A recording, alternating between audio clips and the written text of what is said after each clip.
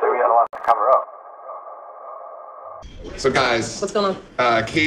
Greg Kading is out. His lawyer won't let him do it, so we've been waiting around for Kading all day, and yeah, and now he's a no-show. Really, I wanted to talk to him because there's so much to ask him. Yeah.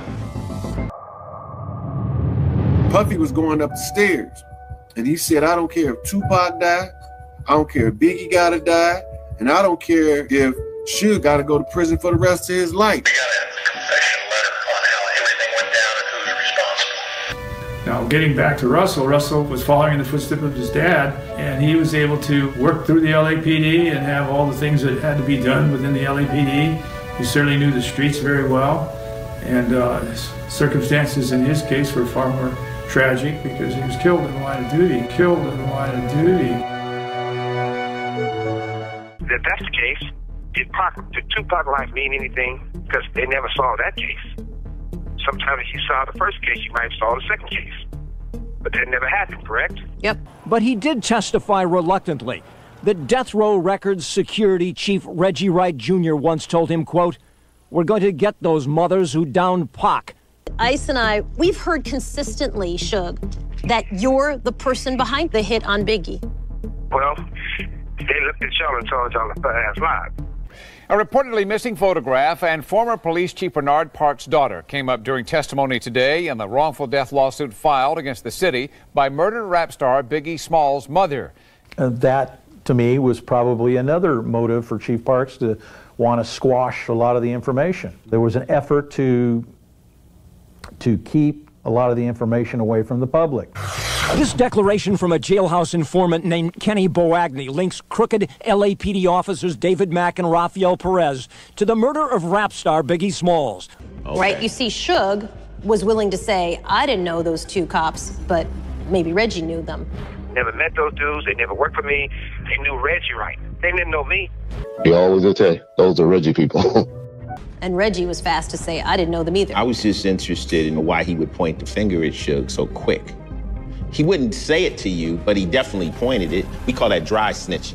That Perez told how he worked security for Death Row Records the night Biggie Smalls was assassinated, and how he and Mac used cell phones to set up the hit. Boagni now says he was instructed by an LAPD detective to share his story with no one else investigating Biggie's murder. Judge Florence Marie Cooper says LAPD may be involved in what she calls deliberate and intentional concealment of information. Jailhouse informant Kenny Boagni ties former LAPD officers David Mack and Rafael Perez to the murder of rap star Biggie Smalls. LAPD has withheld reams of other evidence as well, including at least 2 other jailhouse statements implicating dirty cops Mack and Perez in Biggie's murder. 1,000 pages of information were withheld describing Mack and Perez's involvement in Biggie's murder. 3 different jailhouse informants who offered to wear a wire were all turned down by LAPD. A wire, say informants, that could have caught jailed officer Perez boasting about his involvement with Death Row Records and the Biggie Smalls murder. Judge Florence Marie Cooper lists all the new information she says links former crooked LAPD officers David Mack and Rafael Perez to the murder of Biggie Smalls. The sheer volume of the information, says the judge, belies any LAPD argument that it comes from just another jailhouse informant. Murder is pretty simple. The first person you go after is the spouse. Perez was all involved. They were trying to kill me too, but see, because Perez and Reg was good friends, and Perez and Sarita and Reg is great friends, and so all those 3 together was trying to plot. Those guys, if you go back and watch the film, they was already stalking Pac, watching him. So that just tipped the iceberg when something happened. But there was a plan already to do something to him. Orlando wasn't even the shooter, you know? He was actually a good kid, too, you know? I'm quite sure they saw the first one, they saw the second one, because it's the same circle of people. You got a lot to cover up, y'all. Freudian slip. You got a lot to cover up. Okay, this is part 3 of the Russell Poole theory of the murders of Tupac and Biggie. And we talked about the successful decimation of the murder trial in Snoop Dogg's murder trial when he was accused of killing Philip Waldemariam.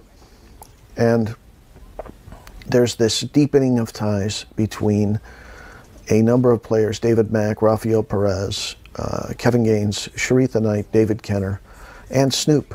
And they work for a number of years on this murder trial, and because of that, they grow a lot closer. It wasn't defeated in 30 minutes. It wasn't defeated in a week. It wasn't defeated in a month. It took a lot of time to defeat this murder trial. There were intimidation of specific witnesses, and there was constant coordination between the David Kenner criminal defense and this group that is helping Snoop defeat this murder trial. And now I want to talk about gangs in the police.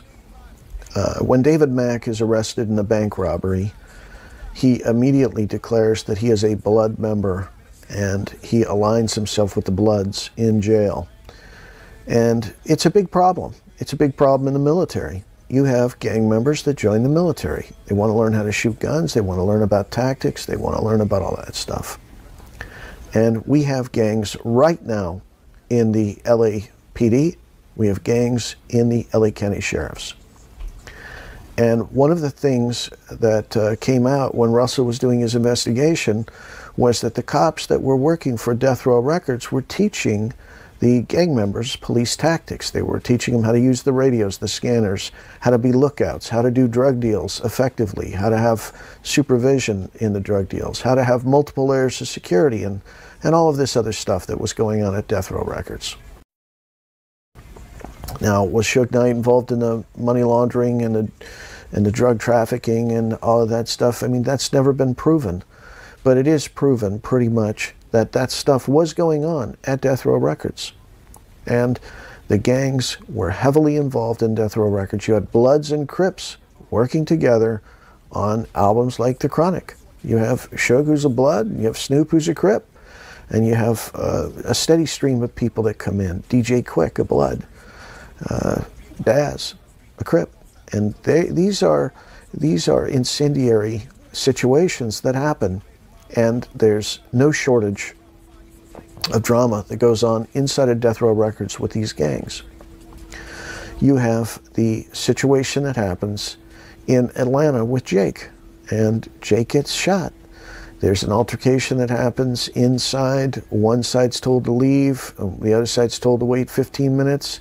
Well, Suge's not going to wait 15 minutes. He waits 5, and then he leaves. And there's an altercation out in the parking lot, and the upshot is Jake gets killed. Now, Jake getting killed is significant only because once Jake is out of the way, Reggie Wright Jr. moves in to really be the right hand of Suge Knight at Death Row Records.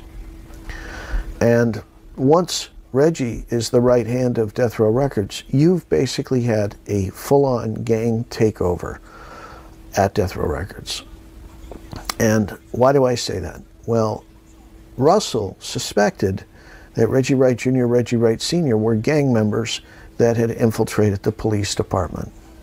And now, with the arrest of Reggie Wright Jr. and Reggie Wright Sr., we pretty much know that these guys have always been gang members. And that's why when Tim Brennan and Bobby Ladd released their book, they were talking about how they were white guys in the middle of a project and they were outnumbered and they thought it was all going to go bad for them. They were going to get killed. And it really didn't look good. Reggie Wright Sr. appears, and it's like the parting of the Red Sea, literally, because they had such respect for Reggie Wright Sr. that all of a sudden this explosive, incendiary situation just now dissipates, and they go from being in fear of losing their lives in this situation to everything's calm, everything's cool, and it's all okay. Well, why? Because Reggie Wright Sr. is in the gang. And as a gang member, and it's one of those things quietly amongst them, he held a lot of sway with the gangs. The interview with Death Row Dave, he said, hey, if a Pyru would get out of line, Reggie Wright Jr. would go over and straighten him out. Now, is it because Reggie Wright Jr. is this tough guy that can beat the shit out of everybody? It's not that. It's the fact that he has hierarchy within the gangs, and that hierarchy is respected.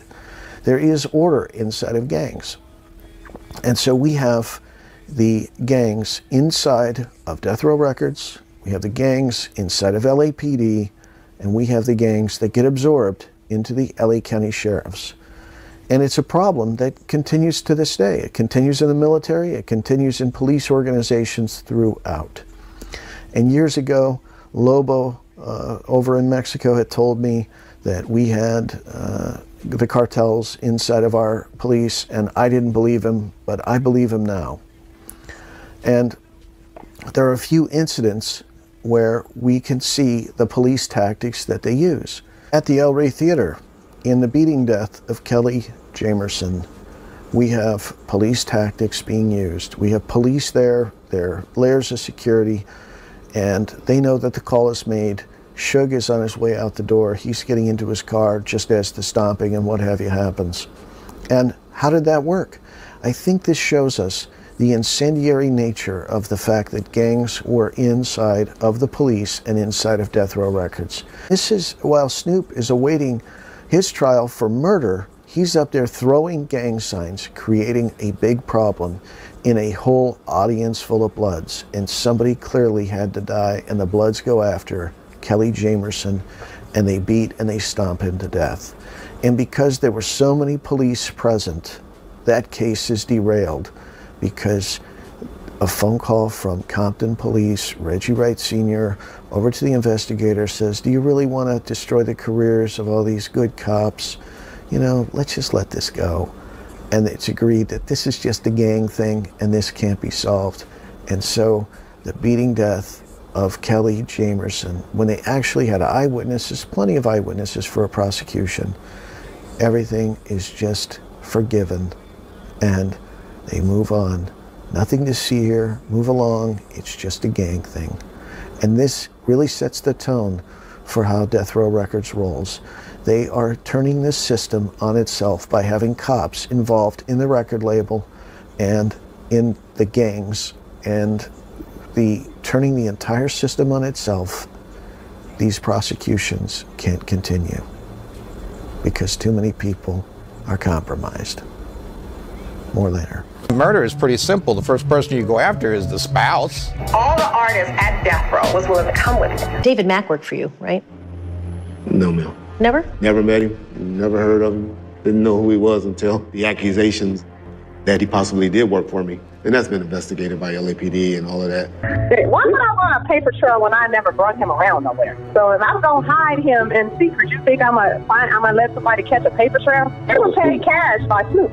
Perez and them was all involved. They were trying to kill me too, but see, because Perez and Reg was good friends, and Perez and Sarita and Reg is great friends, and so all those three together was trying to plot. How about Rafael Perez? Never heard of him until all the incidents happened. Those guys, if you go back and watch the film, they was already stalking Pac, watching him. So that just tipped the iceberg when something happened. But there was a plan already to do something to him. So why does everyone keep telling me that David Mack was working for you? Yeah, I never heard that. You've never heard that? That he worked for me. You've never heard that? Wait a minute, let me clear that up. I'm saying by anyone that's credible, that will work around there or anything. Like I said, that was all investigated by LAPD. I turned over my payroll, everything.